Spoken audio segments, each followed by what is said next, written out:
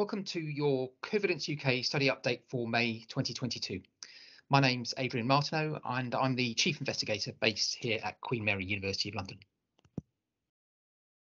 So those of you who watch these webinars regularly may remember that we previously showed some data looking at the impact of having asthma on people's risk of COVID-19.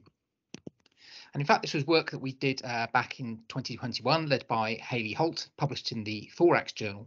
And one of the interesting and unanticipated findings that we had was that people, particularly with allergic asthma, seem to be at lower risk of getting COVID-19 than those who didn't have allergies. Today, I want to address a separate but related question, which is instead of looking at the impact of asthma on risk of COVID-19, I want to look at the latest study data that we have looking at the impact of COVID-19 on asthma control. And in fact, we're looking at a very specific component of asthma control, which is so-called asthma exacerbations or asthma attacks. And the reason we're interested in those is because they are the major cause of illness and indeed mortality in people who have asthma. They're the major single reason why people with asthma end up in hospital. These asthma attacks responsible for 4 deaths every day in the UK, and they're very commonly triggered by respiratory viruses. Now, one of the interesting and unanticipated phenomena that we saw in association with the pandemic was that asthma attacks became much less frequent during the periods of lockdown. So let me just share these published data again in the journal Thorax from Gwyn Davis and Aziz Sheikh, the EVE2 project based at Edinburgh and in Swansea.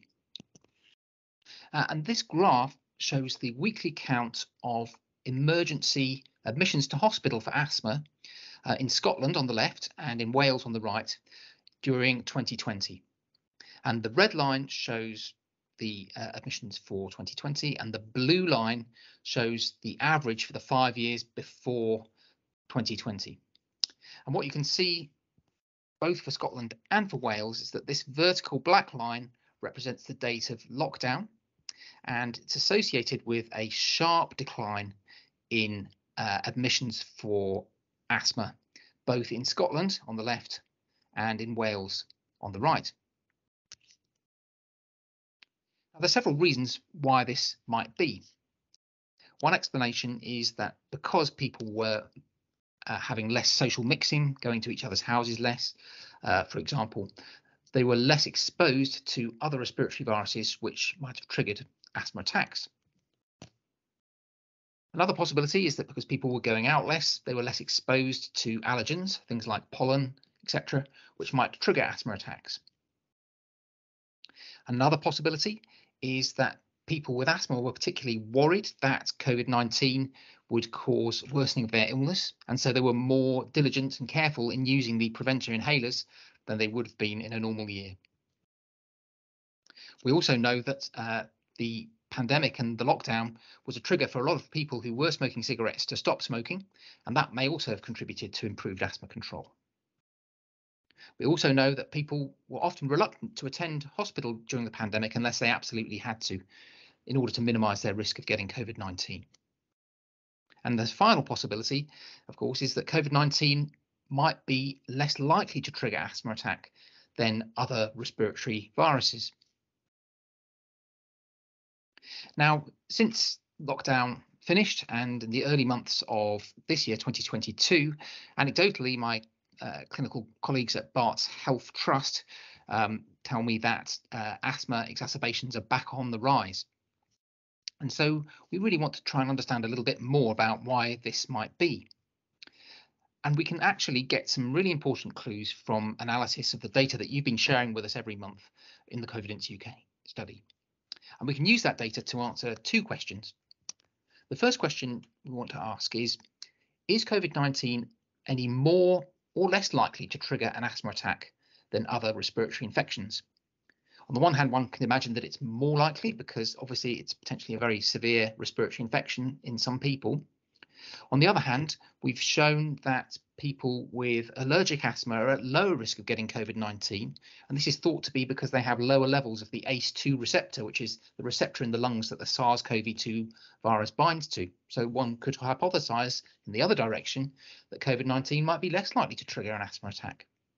The truth is that nobody has compared head-to-head COVID-19 against non-COVID acute respiratory infections to see which is more likely to trigger an asthma attack. The second question I want to address today is to ask whether or not the Omicron variant of SARS-CoV-2, which emerged in mid-December of last year in the UK, is that variant any more or less likely to trigger an asthma attack than earlier variants? And the reason there's interest in that question is that we know that the Omicron variant tends to affect more the upper airway than the lower airway, and that upper airway involvement is classically a trigger for asthma attacks. So the concern might be that with Omicron becoming the dominant variant in recent months, that could be precipitating more asthma attacks, and that might be contributing to the rise in asthma exacerbations that we've seen in recent months. Now, COVIDENCE UK is well placed to answer these two questions for a number of reasons. First of all, this cohort is enriched for people who have asthma. So 15% of COVIDENCE UK participants have asthma for which they use at least one inhaler to treat it with. Second of all, our monthly questionnaire captures details not just about incident COVID-19, but also about all respiratory infections. We also capture details of all asthma attacks that people with asthma experience, be they mild, moderate or severe. And we now have accumulated 2 years of data, which spans the pre and post-vaccination era, and also spans all the variants from Wuhan at the very beginning through Alpha, Delta, and most recently Omicron. So, who took part in this study, or who contributed data to this particular analysis, I should say? Well, there were 2,740 of you who have asthma, who use at least one inhaler for its treatment, and who did not knowingly have COVID-19 prior to sign up to the study. They were eligible for inclusion in this analysis. The average age of people who contributed data to this analysis was 61 years, ranged from 16 years to 88. 73% were women, 27% were men. Just under 95% were of white ethnic origin, 1.7% were of Asian or Asian British ethnic origin, 0.7% of black or black British origin, and 2.8% were of mixed or other ethnic origin. 5.8% of those contributing data to this analysis were currently smoking, and 9.5% of those contributing data to this analysis had had at least one asthma attack requiring treatment with steroids or hospitalization in the 12 months leading up to the date when they signed up to COVIDENCE UK. So how many events did we see during follow-up? Well, the follow-up for the study was 2 years, as I say, from May 2020 up to April 2022. So we've included data from your last monthly questionnaire. Overall, during that time, we saw 990 episodes of swab test positive SARS-CoV-2 infection. So that's basically COVID-19 confirmed either with a lateral flow test from a nose or throat swab, or with an RT-PCR test from a nose and throat swab, or both. During that period, we also saw 3,789 episodes of respiratory infections that weren't COVID-19. And the reason we can be reasonably confident they weren't COVID-19 is because we just looked at infections where episodes where somebody had symptoms of respiratory infection. They swabbed for COVID, but that swab was test negative for SARS-CoV-2. So we can have a reasonable degree of confidence that these episodes were not down to COVID-19. And during that period as well, we saw a total of 482 asthma attacks, which we would describe as being moderate or severe. And the definition of that we use is a pretty standard one, is that it's an attack that either requires a course of steroid tablets to treat it with, or admission to hospital. So the analysis was conducted by one of our team of statisticians, Dr. Florence Tideman, here at Queen Mary. And I won't bore you with the fine detail, but for those of you who are interested, she ran a generalized linear mixed model to identify factors that were associated with increased risk of an asthma attack. And when I say independently associated, what I mean is that these associations were robust to adjustment for a large number of factors that we call confounders. In other words, these are other factors which might relate to one's risk of getting COVID-19 and to one's risk of getting an asthma attack. So we adjust for these factors so that we can just isolate the influence of COVID-19 or other respiratory infection on risk of asthma attack. And those factors, I'll just run through them for you, are age, sex, ethnic origin, socioeconomic status, history of previous asthma attacks, general health status, SARS-CoV-2 vaccination status, and cigarette smoking status. So what did we find? Well, I want to group the risk factors into two groups for the results. And first of all, I'm going to talk about host factors. In other words, factors relating to the human host or people's underlying health or immunity. Of course, we looked at age, sex, ethnic origin, and vaccination status as potential determinants of asthma exacerbation risk. And we found no association between any of those factors and people's risk of an asthma attack. However, when we looked at people's risk of or history of having had an asthma attack in the 12 months before they signed up to COVIDENCE UK, we found that this was very strongly associated with experiencing another such asthma attack following sign up to the study. In fact, people who had had an asthma attack within a year of signing up to COVIDENCE UK had an 8.9-fold higher odds of having another asthma attack compared to those who didn't have an asthma attack in the year preceding sign up. And that p-value there, p equals less than 0.001, basically means that there's a less than a 1 in 1,000 possibility or chance of this result arising as a chance finding. So we can be pretty confident that this association is valid and robust. The other factor relating to people's general underlying health was their self-reported level of general health. You may remember when you signed up to the study, you reported your general health as being excellent, very good, good, fair, or poor.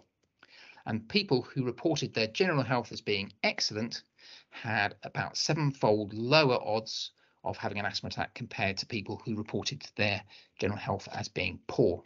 And again, the p-value for that is less than 0.001, so very unlikely to be a chance finding. Okay, so at least some of those findings were anticipated. But once we adjust for all of those factors, how does the influence of COVID-19 or other respiratory infections influence risk of asthma attack? So these are what I call the viral factors. Well, if you have an acute respiratory infection, so something like a cold or flu or pneumonia or bronchitis, so it's quite a diverse bag of different entities, but many of them are triggered by viruses. And if you have a negative COVID swab, you have a 5.8-fold higher odds of reporting an asthma attack either in the same month or in the month after that non-COVID acute respiratory infection. So this fits with our understanding of asthma attacks, that these are very, very commonly precipitated by acute respiratory infections, usually viral infections. So how does COVID compare to non-COVID acute respiratory infection? So what we did was we split this up into COVID-19 that occurred before mid-December 2021, which was in the pre-Omicron era. And we split up, the other section was for COVID that arose after the midpoint of December 2021, when the majority of cases were Omicron. So in the pre-Omicron era, having COVID-19 was associated with 5.7-fold higher odds of having an asthma attack. So the figure is actually remarkably similar to that for non-COVID acute respiratory infection. So the final question is, what about our concerns that Omicron might be a more important trigger of asthma attacks than the earlier variants? Well, I can provide some reassurance on this, because what we found when we just looked at COVID that arose after mid-December 2021, i.e. predominantly Omicron, certainly in the more recent months, we saw that this increased odds of asthma attack was still there, around 5, but it was no higher for Omicron era than it was for the pre-Omicron era, or indeed for non-COVID acute respiratory infection. So the point estimate is a 5.2-fold higher odds of asthma attack. What's the bottom line here? Well, first of all, we can say that both COVID-19 and non-COVID acute respiratory infections trigger asthma attacks with an increased risk of around about 5-fold if you have one of those infections either in the same month as your asthma attack or in the month preceding it. What we can also say is that the risk of asthma attack is very similar following Omicron versus an infection with SARS-CoV-2 in the pre-Omicron era versus an infection that causes acute respiratory infection but is not due to SARS-CoV-2, in other words, with a swab that was negative for SARS-CoV-2. So in conclusion, these findings do not support the idea that the emergence of the Omicron variant is driving recent increases in asthma attacks. And the likelihood is that rather these are arising more frequently as a result of restrictions in social mixing lifting, that people are mixing much more with each other, and transmission of non-COVID acute respiratory infections is occurring at a higher rate and may be driving the rise in asthma attacks to levels that we saw in the pre-pandemic era. So that's the end of today's instalment. I want to say a big thank you, as always, to all of you who are continuing to stick with COVIDENCE UK, completing our monthly questionnaires. Without that contribution, we wouldn't be able to do this work. So I really do appreciate all the efforts you're putting in. Thank you. And also, I should acknowledge the critical input of Dr. Florence Tideman, who led on the statistical analysis, and also the critical input of Dr. Paul Pfeffer, who's the lead clinician for severe asthma at Barts Health NHS Trust and a collaborator on the COVIDENCE UK study. So a big thank you from me, and I look forward to catching up with you next month. Goodbye.